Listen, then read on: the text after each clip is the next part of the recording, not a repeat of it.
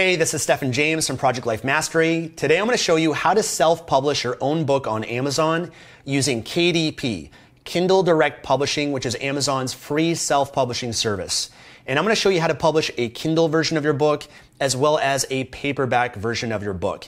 And I'm going to use this book right here as an example for demonstration purposes. This is a book that I've self-published on Amazon. It's a pretty short book, about 90 pages long. It's called 67 Morning Ritual Habits for Your Body, Mind, and Spirit. And I'm going to use this as an example and for demonstration purposes so I can guide you throughout the process. Now, the cool thing about KDP is that anybody can publish a book on Amazon for free.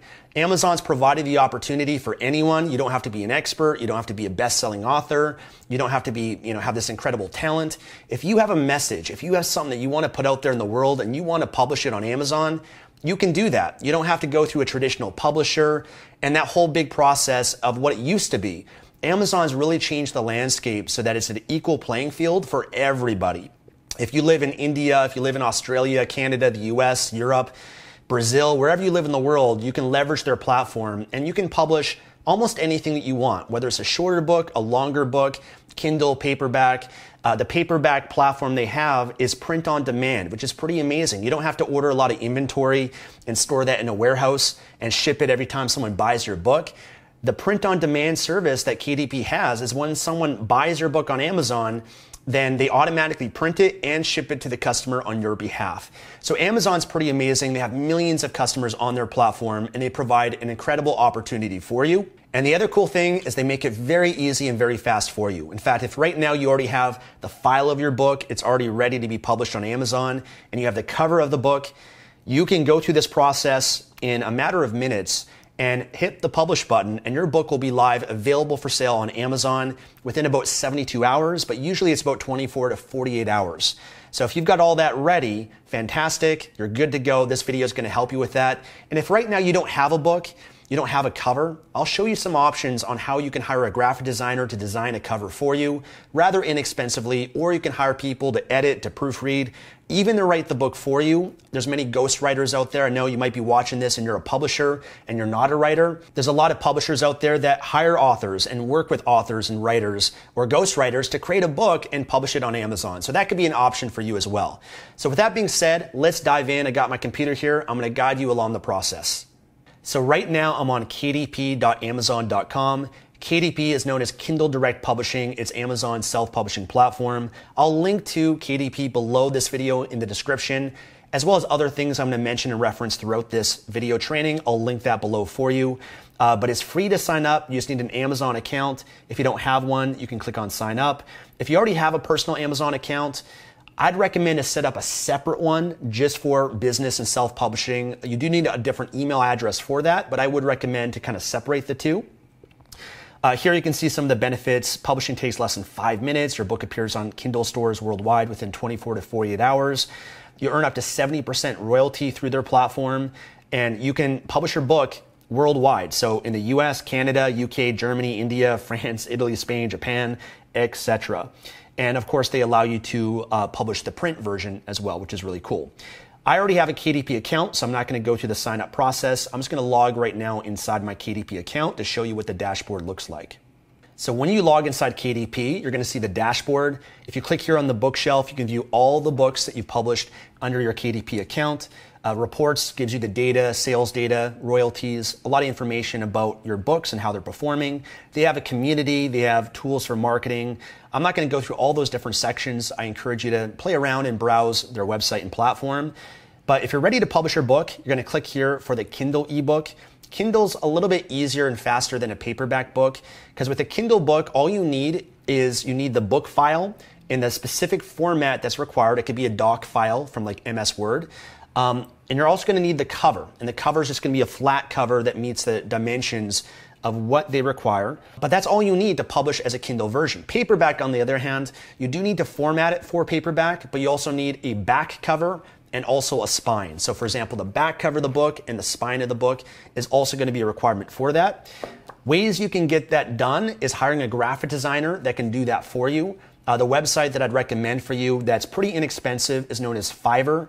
If you go to fiverr.com, I'll link below for that. If you come here, you type in book cover, you're going to find many graphic designers that can create a KDP ebook, paperback book cover design, many different people that are pretty talented for fiction, nonfiction books. You can work with them pretty inexpensively to get a cover done. So I'd recommend Fiverr, and there's some other resources that I'll link to below for you as well. Now, when you're ready to publish your book, it's going to ask for certain information. I'm going to guide you through this process, and some of it's optional that you can just skip over. It depends on your book and what you want to pursue with it. So first is the book title. You'd put here the title of your book. So here I put in the book title. With a book title, of course, you want to make sure it's catchy, something that grabs people's attention. When they see it, when they hear it, they say to themselves, I want that. They want to know more. They want to click on the Amazon listing to learn more about the book. And if you're trying to use Amazon search to optimize your book for different keywords, because Amazon's a search engine, people go there, they type in keywords to search for, that's how they can find your book organically to buy it, then you might want to learn a little bit about different keywords that you can put in your book title that will help your book rank higher for those keywords and attract more potential customers. If I come down here, this is asking for series information. If you have a series of books, you can put in the name of it and the number for each one. Some people might do that for certain fiction books if there's a series of stories that you might have, or a continuation of books. The edition number, I'm going to leave blank. That's optional. Primary author and contributor, this would be the author name. This would either be your name, it could be a pen name or a pseudonym. It can really be any name that you want. This is something that is an option for a lot of authors, a lot of publishers. Mark Twain is a pseudonym. A lot of celebrities have changed their names for branding purposes and it's not their legal born name. So there's an option there too if you want to be anonymous or publish under a different name. You're free to do that, but you're also able to also include any contributors as an option too. So if you want to, if you're the publisher and then there's another author that wrote the book and they have the rights to it, then you can use their name. If you have like an illustrator, editors, anything else you want to include, you could include that here as well. It's all optional, but you do need to have a primary author or contributor name. So I'm going to put in my name here. Okay, so if I come down here, it's going to ask for the book description. You have 4,000 characters to write up a book description. You don't have to use all 4,000, although the more space that you use and the more that you include here, it can help with the ranking of your book. Even people finding your book in Google based on different keywords that you might have here in the description. But the primary purpose of the description is for those that want to know more about the book before they buy it. So you want to share more about the book, perhaps what inspired you to write it or what they're going to learn, the benefits of buying the book. You can include that here to intrigue someone and to get them to want to buy your book. So this is kind of like a sales copy area of where you try to sell people on why they should buy your book. I'm just going to put in a description that I've already have written up. It's about 2,000 characters. I got 2,000 left, but it's a good description that shares more about my book. I always like to include a call to action at the end of any sales copy. So just this last piece, get your copy today by clicking the buy now button right now. Having that CTA, that call to action, will direct people to go and buy the book. Here is the publishing rights. So you want to determine either if you own the rights or if it's public domain work. I'm going to click here, I own the copyright and hold the necessary publishing rights. If you wrote the book yourself, you're going to own the rights to it. If you hired a ghostwriter and you pay them, you can make sure that you own the rights to the book, so they're selling the rights to you. There's also some instances of books that are public domain. Anybody can republish, and if that's the case, you'd want to select this here. Now is the keywords. Keywords help people find your book in Amazon search. You can put up to 7 keywords. It's optional, but I do recommend that you use it and that you use all 7. You want to use the keywords that are relevant to your book. So think, what keywords would someone search for to find my book on Amazon? For my book, I'm going to put in morning ritual, morning routine, habits, motivation, and I could put in some additional ones. Now, choosing the right keywords is very important, because if you choose keywords and your book ranks for those, then you can attract more customers of your book. And knowing which keywords to target based on which ones are in high demand, which ones are getting a high search volume, is important, because if you choose some keywords that no one's searching for, or that might be too competitive that even if you put that as a keyword, there's no chance someone's going to find you for that keyword, then it's kind of a waste of space using that. And so you really want to optimize your listing for the right keywords, the best ones. And sometimes you have to come back and test different ones. Once you publish your book, see where it ranks for different keywords, and you can come back and play around with that a little bit. There are some tools and softwares that help you do research on Amazon to identify keywords and give you suggestions, and even share with you how much money certain keywords are making for certain authors and publishers of their book. I'll link below to that software in the description if you want to learn more about it. Coming down here, you can choose up to 2 different categories. Categories are very important because this is where your book's going to rank and be listed in a variety of different categories on Amazon, and you can rank as a bestseller in those categories as well. So each of these categories has a bestseller list. And some categories are easier to rank in than others. They're less competitive, and others are a lot more difficult, but different categories, depending on who you're trying to attract, it's going to make a difference in potential sales that you're going to get as well. So here I can choose fiction, nonfiction. This is a nonfiction book. You can see there's many different subcategories. And by the way, right now, there's a lot of ideas for topics and keywords that you could potentially create books on and publish on Amazon if you'd like. They actually have one called Body, Mind, and Spirit, which, funny enough, that's the subtitle of my book, for your body, mind, and spirit. So I'm going to choose general for that. I'd probably spend a little bit more time browsing these categories, but I'm just going to pick 2 right now just so we can move on. So self-help, this is a self-help book. If there's one related to habits or routines, that would be fantastic. I might just pick motivation and inspirational. Okay, that's good enough. All right, so I got my 2 categories. Click on save. You can see here it's certain subcategories, and you can change this later down the road if you want to see where your book ranks amongst those categories. Coming down here is age and grade range. This is not a children's book. If it was, you'd want to include that. I'm just going to leave this blank. Pre-order, I'm ready to release my book now, or I want to make it available for pre-order. Pre-order is great if you want to release your book at a certain date in the future, but you want to take pre-orders right now, which can be useful to get some sales early to have a successful launch of your book. So if you're good at marketing and you have a launch strategy, you might want to set it as pre-order. Many authors do it that way. Lets people know that something's coming, they're looking forward, they're excited to it. Similar in a way, when the new iPhone comes out, they release the date of when it's going to be available, and by saying this is the date, they can collect pre-orders, but people also line up outside the Apple Store to buy it. So same idea if you want to build anticipation for the launch of your book. In this case, I'm ready to release it now. I'm just going to select this option. Okay, now we're on the section of the manuscript. This is your book that you're going to upload to KDP and upload as a Kindle book so that it can be live on Amazon. It's going to have some content guidelines you might want to review to make sure that your book is compatible with what they require. You want to choose whether or not you want to enable digital rights management, DRM. This basically means that you're going to allow people to unauthorized distribution of your book. You want people to be able to lend your book. You may or may not, but when people download a Kindle book, they can lend it to someone or they can gift it to someone as well. But this is something you might want to review and decide which one you want to go with. I usually select no for this. I don't want people to distribute my book without my permission or authorization.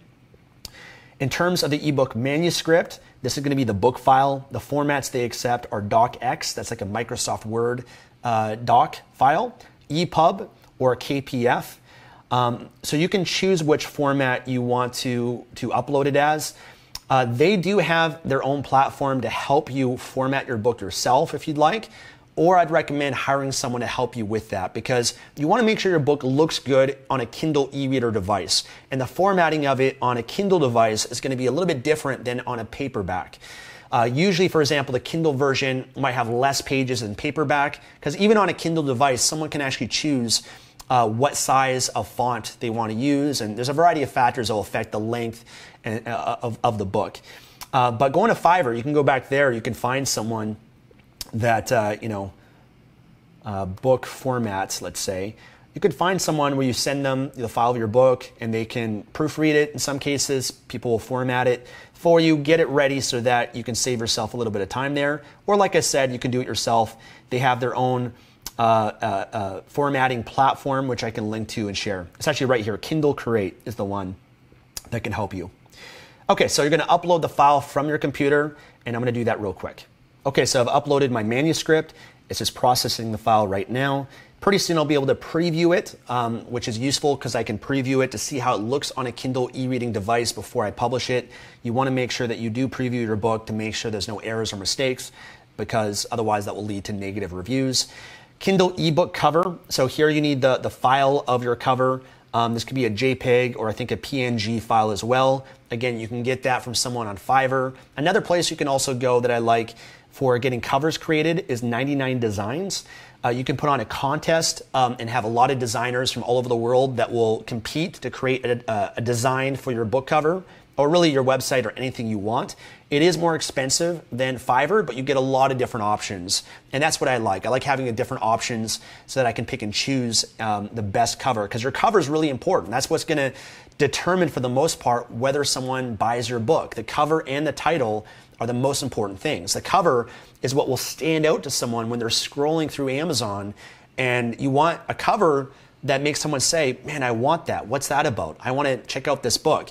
I'm sure when you go to the bookstore, certain covers grab your attention more than others. So people do tend to judge books by the cover. And so, of course, having a great cover is an important part of the success of your book. I've already got a cover created, so I'm just going to upload that right now. Okay, so I've uploaded my book cover. Scroll down. This is where I can do the online previewer. Recommend this so that you can make sure that your book looks good when someone buys it. So I'm going to launch that here real quick. Okay, so this is the preview of my book. Cover looks good.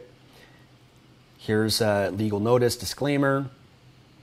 This one I did not include my table of contents. Table of contents with a Kindle book, you can make it clickable, and that requires some formatting. So when you include your table of contents, someone can click on it and go to that chapter of the book, for example. So that's something that you could do for your book. This one just excludes that for now. And just make sure the spacing looks good and you're happy with everything that you see. So I'm not going to go through this whole book, but I do recommend that you do that for your book to make sure everything does in fact look good. Okay, so let's go back to the process of publishing. Okay, so let's come back down to the bottom, almost done. ISBN is optional. That's something that is required for a paperback or hardcover print book. You'll get that when you publish the paperback, the print cover, which I'll get to in a bit. It's optional. You can put it here if you'd like, but I'm just going to leave this for now. Save and continue. The next piece is KDP Select Enrollment. KDP Select is a program that you can enroll your book in with Amazon, which means that your book becomes exclusive on Amazon, so it can't be sold anywhere else but on Amazon. And that is a contract that you agree to for 90 days and can always renew. In doing so, you get certain benefits. So for example, you can get more royalties because you can have your book as part of a Kindle Unlimited program. You can run a free promotion for your Kindle book. You can do a Kindle Countdown deal, which allows you to offer a discount for your book for a limited time. They give you a lot of cool kind of features and benefits to help market your book. It does depend if you are planning on distributing this book on other platforms or selling it on your website. In that case, you can't use this feature. But if you're just going to stick to Amazon, I'd recommend enrolling in KDP Select. Territories is you deciding where do you want your book to be available on Amazon, who can buy the book. You can select all territories worldwide or individual ones. So you can select all the individual countries that you want to make your book available to. There's 245 currently. I'm just going to do worldwide. Next is the royalty and pricing. So as you can see, they have two different pricing structures for a Kindle book. There's 35% royalty, which means your book has to be sold in a certain price range from 99 cents to $200 right here. But if you want the 70%, Amazon incentivizes you to sell it for $2.99 to $9.99 because they've determined that's how they want to price books on their platform. So I'm just going to select $2.99. As you can see here, I'll get about $2.07 royalty. Delivery fee is 3 cents, and that depends on the size of the book. So the more, the bigger the file size, then the more it's going to cost for delivery, which is pretty much not much.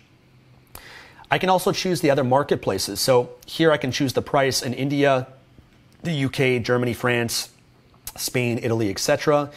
Right now it's automatically being adjusted based on the US dollar price, which is on Amazon.com. That's a US marketplace, but people that want to buy it in India, UK, other countries, you can select the price for that in their currency.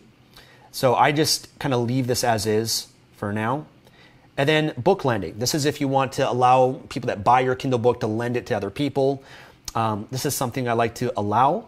And then terms and conditions, if you want to read through that, you can, but it takes up to 72 hours for your book to be published. Usually it's a lot faster than that. Usually it's about 24 to 48 hours. They send you an email once it is live.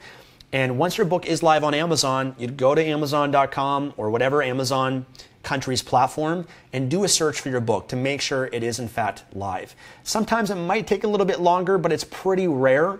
Your book should be there up on Amazon, and you can kind of see where it ranks for its keywords that you selected and play around with that. But usually how Amazon will rank a book is based on the sales of it. So not just the keywords, but the more sales you get for your book, the higher it will rank for those keywords. So keyword optimization and marketing your book on Amazon is a very different strategy. If you do want to learn more about book marketing, then I do have a course called Mastering Book Marketing. You can learn more by going to www.masteringbookmarketing.com. I'll link below in the description for that. And I also have a course called Mastering Book Publishing, which goes through the step-by-step process on how to find a niche, how to identify keywords, how to do the research of a book, how to create a book with a ghostwriter, how to create a book with a book cover with Fiverr and the back and forth, the process of creating a book cover, how to publish it, which I've already kind of shared with you a little bit here, and then how to market it and get it out there on Amazon as well. So that's called Mastering Book Publishing, www.masteringbookpublishing.com.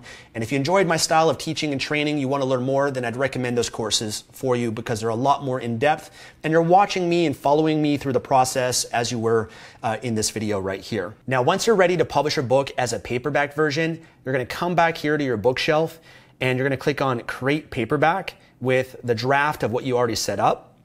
Or even once you've published it, you can come back here and create the paperback version. It's automatically going to pull almost all the information that you already set up in advance. So all you really got to do is come down here and make sure everything looks good. Click on Save and Continue.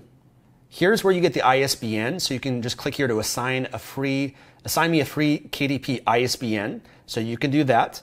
And there's more information here that you can select. It's pretty straightforward, but with the print options, they do have different options for that.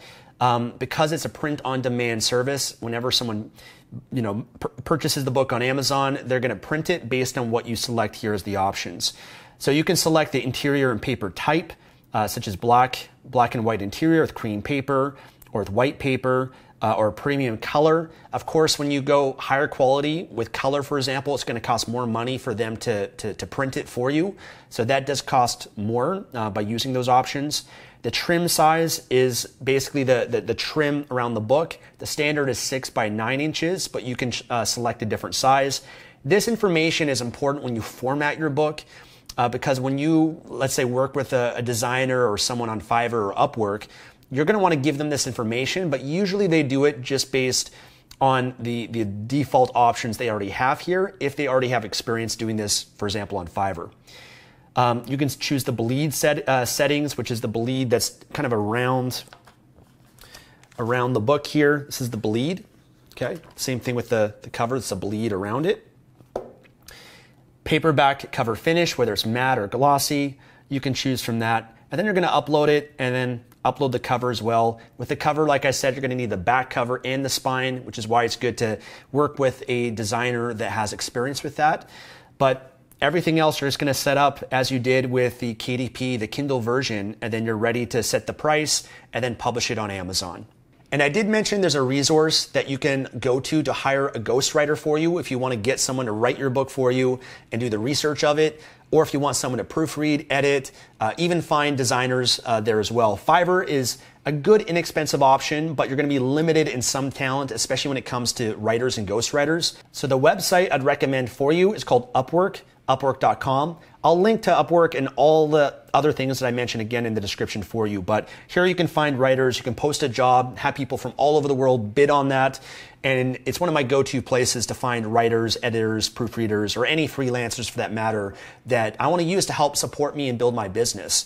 So Upwork is fantastic for that. There are some book writing services that I have a lot of experience with and use and recommend inside my courses. Unfortunately, I can't share them here publicly because they can only handle so much work and my students will be mad at me if I do. But if you are looking for more resources, I do share that inside my courses as well.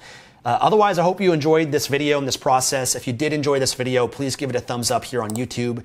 Subscribe here for more videos. I also have a playlist going more into Amazon book publishing and different strategies on how to make money and how to build a book publishing business. So I'll link that below in the description. Otherwise, thank you so much for your time. I appreciate you. God bless you, and I'll see you again soon.